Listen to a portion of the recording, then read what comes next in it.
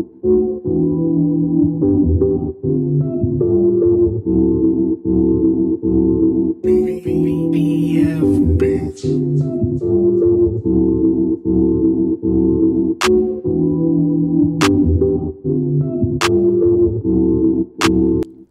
going on, you guys? I'm back with another video. What's poppin', y'all? How y'all doing? So in this video, I'm gonna be cutting down his hair with a 3 with the grain. Make sure you want to brush the hair before you actually cut the hair, because so that way you get a good good little flow what his pattern is gonna be like. So we're just taking it down. I'm eventually gonna cut off the little the mullet back there, so we're gonna do like a little tail in the back. We're gonna do a taper over the tail. So I'm using a 3 just to keep it dark still, and I want to keep it long. So make sure you guys follow the hair pattern so you guys don't patch or anything. So as you can see, I keep combing the hair so to see which way the hair grows and the pattern of his hair.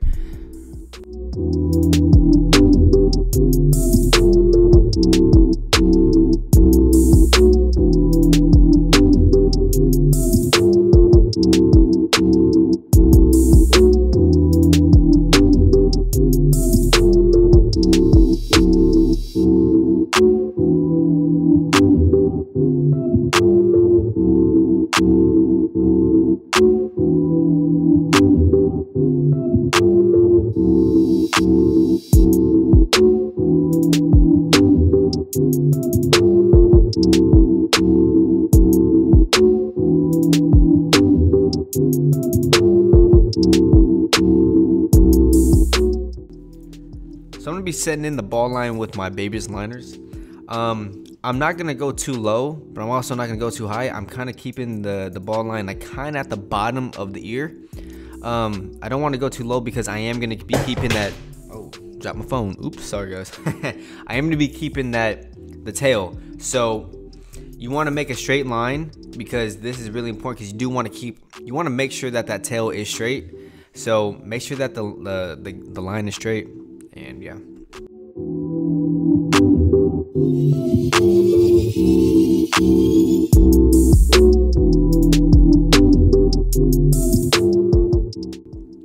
So now I'm gonna be setting in my guideline. I don't want to take off that hair on the bottom, so I'm being extra careful of how I'm making my guideline. So I'm making the guideline about ½ an inch to an inch. I'm about to say ½ an inch.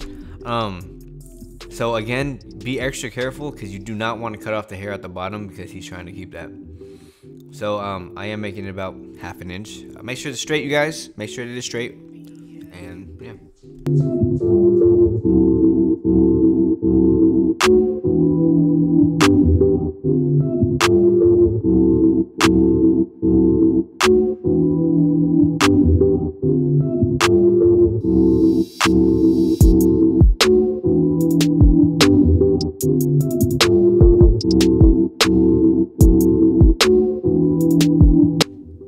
So on this part, we're gonna be closing our lever all the way close, just to take out that bottom line.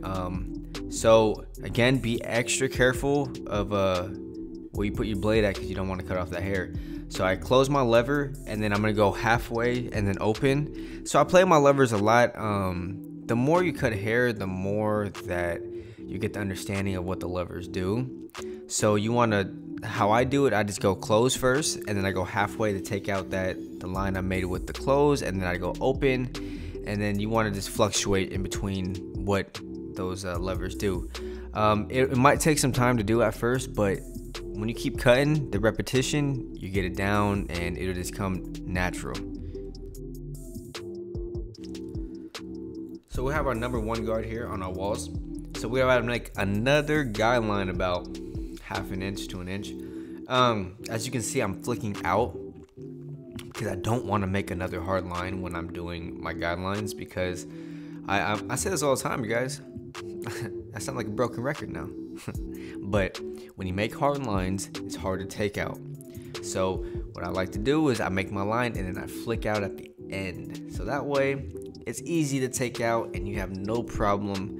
You know, I gotta take it higher and higher. So yeah, there you guys go. You know what I'm saying? Because you guys are on some free game here, yo. You know what I'm saying? But I also want to let you guys know, if you guys are new to this channel, please feel free to subscribe. You know, I want to know how you guys came across my page, or not my page, my YouTube, and if you guys learned anything off my YouTube. I just want to know, you guys. So yeah, if you guys are new, again, feel free to subscribe.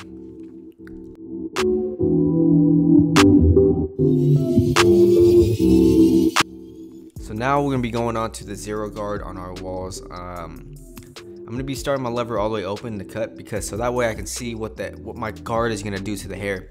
Because some hair is a lot different than the others, but when you do open, it lightens it up, and then that way you can go close and halfway. So I'm playing with my levers again, like I always tell you guys to do. You want to go open, halfway, close. Just play with it. Always use the corners of your blade, because that way you have more precision of where you cut, like which hair to cut. You know, the thing about like a pencil and like that little area, you have more control on that. You know, little tip. You know, of the pencil. You know what I'm saying? But so use this like you're coloring somebody's hair, or you know what I'm saying? I mean, I don't know how to freaking explain it, but it's something like that, you know.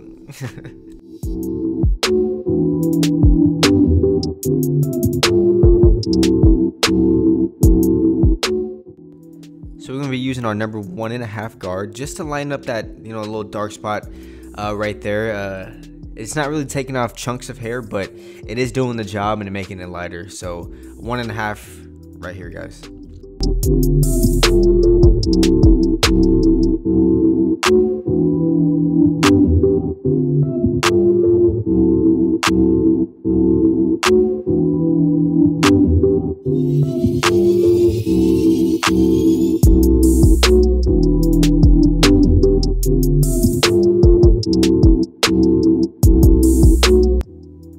So for the side taper, we are using our walls, and we're gonna make our first guy line about 1/2 inch wide.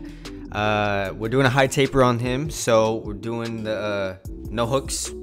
So the guy line 1/2 inch, make sure that it is straight, and also make sure you flick out where you want to stop your guy line.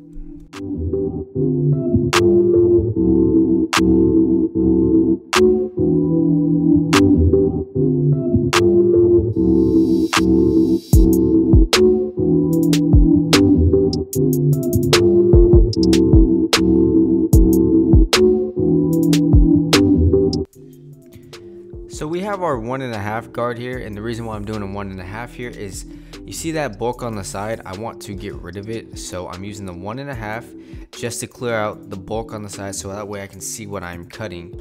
I'm eventually gonna blend it out. For some people, you might think that, oh man, you're going way too high, you're not gonna look right. No, everything will look right. I'm just clearing out some hair so that way I can see what I am doing, and so it's yeah. So we have our clipper over comb right here, and this is what I'm talking about. I'm gonna be clipping the hair that is sticking out. So you want to keep your comb at a straight angle, and you want to cut the hair that is poking out. So when you keep your comb straight and you put it up to the hair, whatever's sticking out, that's what you cut. It took me a long time to understand clipper over comb, but when you keep doing it over and over, repetition, it really kicks in, and you just gotta keep doing it over and over and over. I mean, look at me, I'm a pro. So we have our 1 guard here now. So I am basically, it's not gonna do much because I did a 1.5, you know, to take off that bulk. So it's not gonna really do much. So what I'm doing, I am using the corners, as you can see, that right corner, and I'm just flicking out. What it's doing is lightening up. I'm eventually gonna go on my zero guard and, you know, blend that thing out. So as you can see, it is lightened. All you gotta do is just take that zero guard just to take that little bottom line out, and there you guys go.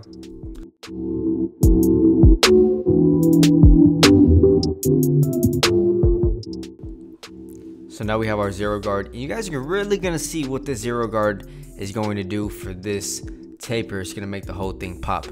So I have my lever all the way open, and then I'm using the corners just to get the little dark spots. I want to kind of be more precise of what I'm cutting, because it is a taper, and tapers are mainly just fades on the side of your head or on the temple area, but you really got to make sure that it is, you know, precise in that location and area of the, you know, the hair or head. But as you guys can see, look at this, guys. I am using the corners, and look how blurry that looks. That zero guard really made a big difference of this cut, because look, it's beautiful. So I did use a 1.5 guard again, just, you know, so I can lighten that spot up and make it more blurrier. There is still a little dark spots on top, so again, that's why I'm using the 1.5 guard.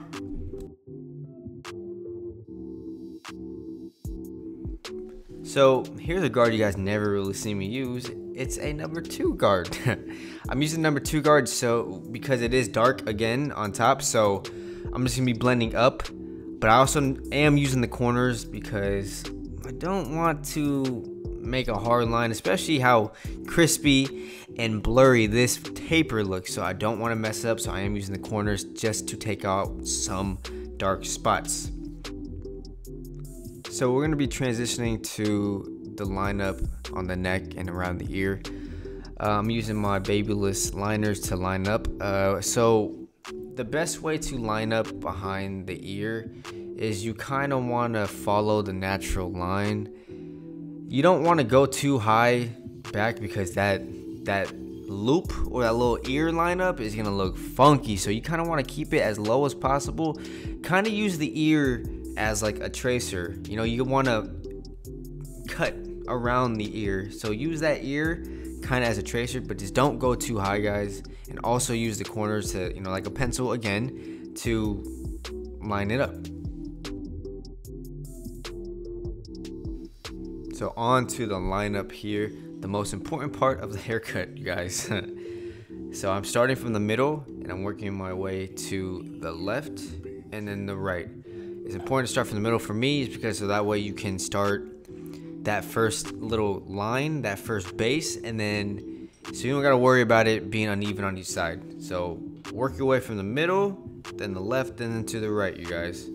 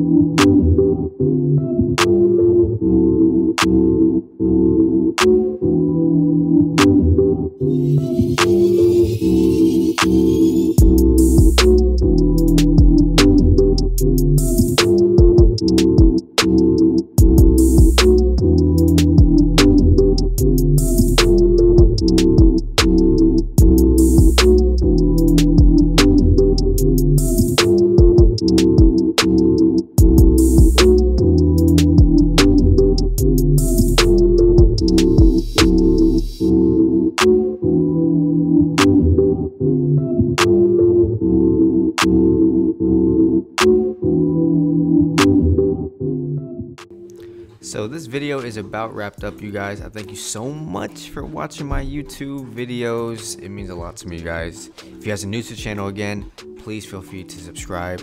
My Instagram is at the top left of the corner. So if you guys have any answers, feel free to hit me up. And look how crispy this hair looks. Ooh-wee. I'm out, y'all. Take it easy. Later.